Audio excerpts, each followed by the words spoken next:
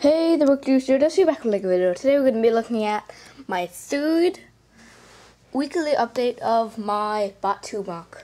And as you can see, it grew a lot.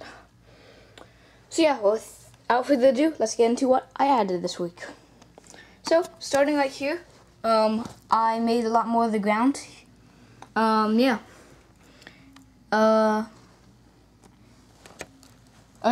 It goes onto the second bracelet, and I believe I'm gonna put a black spire like right here, and I'm gonna put Ogre's Cantina and it will fit it will take up like most of the space plate right here.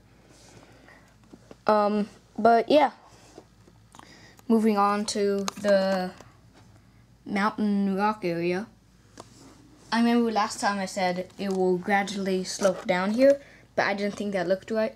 So I decided to make it go up, and yeah. And then I extended this quite a bit. Yeah.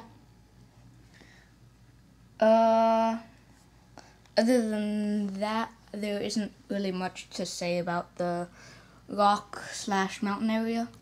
If you really want, here's another look at the back again. Nothing really new, I mean, on the back, but other than this whole other area and stuff. But yeah, that's all for the rock area and the floor or ground, I already said.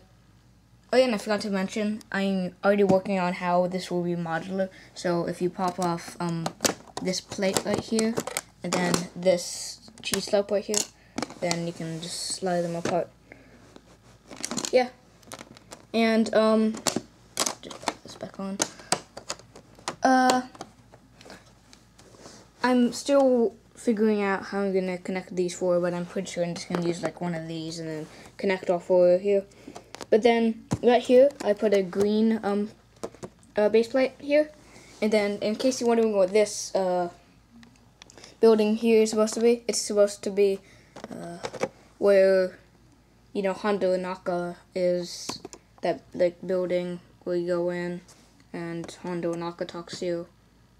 I mean, I'm talking about the ride from Galaxy's Edge. But this, yeah. Yeah.